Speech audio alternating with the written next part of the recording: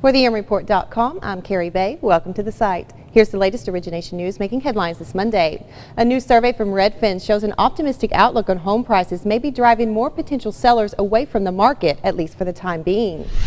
Redfin's real-time seller survey for the first quarter of this year shows 81% of sellers believe home prices will rise in their area over the next year, up from 75% in the fourth quarter of 2012. 49% of all respondents indicated they do have plans to sell, another increase from the end of 2012. However, the percentage of respondents who are actually selling their homes now fell by nearly half from the last quarter. When asked about their major concerns with selling, 34% of those surveyed said they believe home prices in their area will rise after they sell, another indicator that optimism for prices is making sellers reluctant at the moment. While responses indicate market inventory may remain tight for another few months, Redfin is confident the tide will turn as sellers shift their timelines to later in the year. New home sales fell 7.3% in December to a seasonally adjusted annualized rate of 369,000, according to a joint report from the Census Bureau and HUD.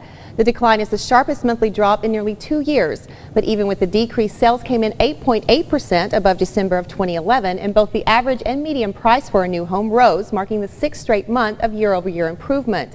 According to the federal report, an estimated 367,000 new homes sold in all of 2012, a 19.9% gain over 2011 when sales totaled 306,000. Follow these stories and more here on our site. Thanks for joining us, and we'll see you again on Tuesday here at the IMReport.com, your source for the latest news and strategies in the evolving mortgage markets.